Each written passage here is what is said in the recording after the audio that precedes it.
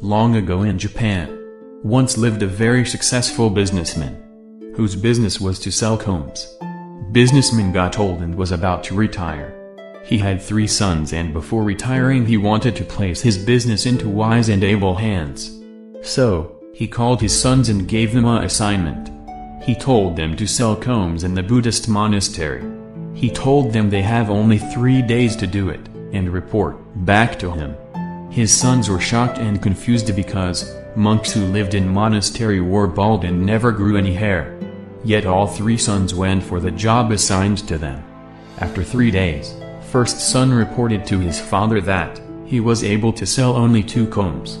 Father asked him, "How were you able to convince them to buy those combs?" First son replied, "I told them that they can use those combs for scratching their backs in case of itching."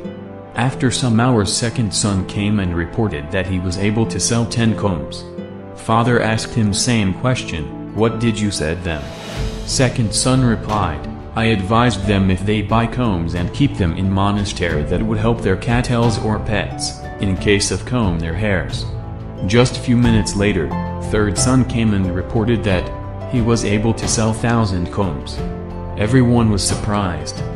Father was very happy with his result and was curious. He asked him, "Son, you did a wonderful job. How you were able to sell 1,000 combs?" Third son replied, "I went to monk and gave them an idea. The idea was that, if some of the teachings of Buddha were to be printed or embossed on the comb, and given as a takeaway gift to the visitors and pilgrims, they will remember the teachings of Buddha on a daily basis while combing their hair." Father chose the third son as the successor. In life, you see, the difference between a successful and unsuccessful person is just matter of thinking and mindset. The winner are not different, but they do things differently.